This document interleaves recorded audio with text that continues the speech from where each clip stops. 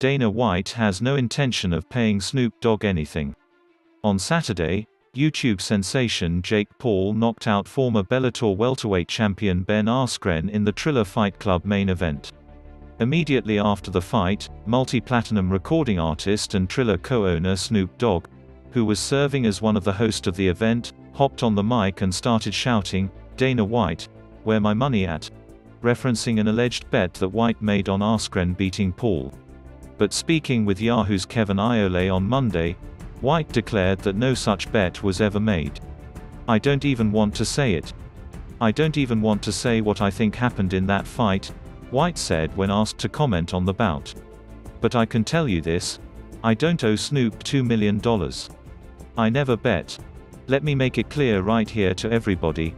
I have never made an illegal bet, ever. I did not make an illegal bet on Saturday night.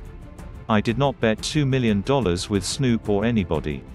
The genesis of this comes from an appearance on Mike Tyson's podcast where White was discussing the bout with Zab Judah and Mike Tyson and told Judah he'd bet $1 million that Askren would win.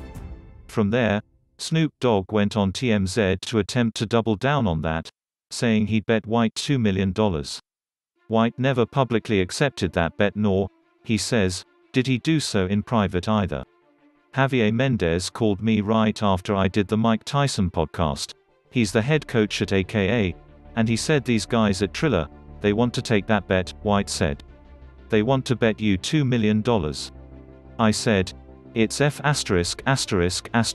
illegal. First of all, I'm not gonna make an illegal bet, number one, and number two, why would I bet them $1 million or $2 million, when I could do it legally in Las Vegas and get 2-1. It's not just the alleged bet that is annoying White though." Following his win on Saturday, a number of high-profile UFC fighters threw their names out as possible next opponents for Paul, and Paul and his team responded in kind, talking trash to Askren's teammate Tyron Woodley and even to former UFC heavyweight and light heavyweight champion Daniel Cormier, and continuing to target UFC fighters for boxing matches does not appear to be White's favorite thing. "Why don't you go fight *********ing boxer?" White said. "What the ****** do these guys keep talking to UFC guys for? I'm gonna have to slap them with another ******ing legal letter, these ******ing idiots. Go talk to ******ing boxes. What are you doing?" It's not all bad for White and the Triller Fight Club team though.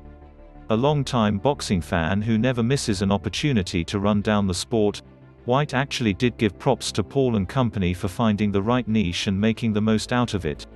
"It's not my thing, but that doesn't mean it's not other people's things," White said. "When you look at this whole Jake Paul thing that's going on right now, boxing continues to go like this, motions hand downward.